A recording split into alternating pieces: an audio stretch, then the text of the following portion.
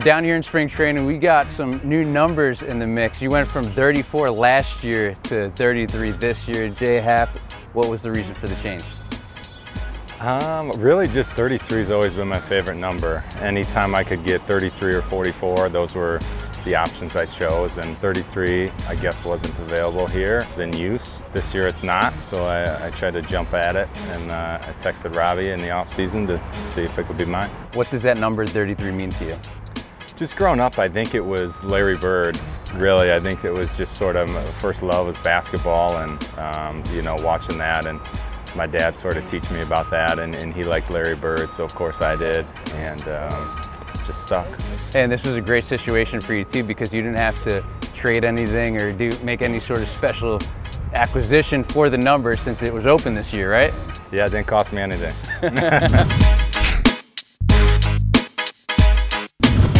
We're here with another guy on the Yankees roster who just changed his number.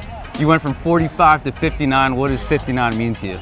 Yeah, so, you know, obviously Garrett won to 45, but, you know, 59 was my brother's football number in college, and, you know, he was the captain at West Point, so I wanted to give him a little respect, and, you know, he's an Army Ranger now, and a little pride in joining our family and keep it within us, and, you know, that's why I want to be number 59, so. Now, that's a great reminder for yourself. Obviously, you got the New York logo on the front, and then you got that number on the back, so there's a lot of meaning going behind this jersey for you. Yeah, so it's, you know, I got his jersey hung up in my, you know, man cave back at home, so, you know, I was like, you know what, that's something, you know, meaningful that, you know, me and my dad, you know, my wife, and, you know, him can all have, you know, something common, you know, something to talk about from a long time from now. So, you know what, you know, I couldn't really think of anything, and I thought I'd do something special like that. So, you know, 59, baby, let's go. You mentioned man cave.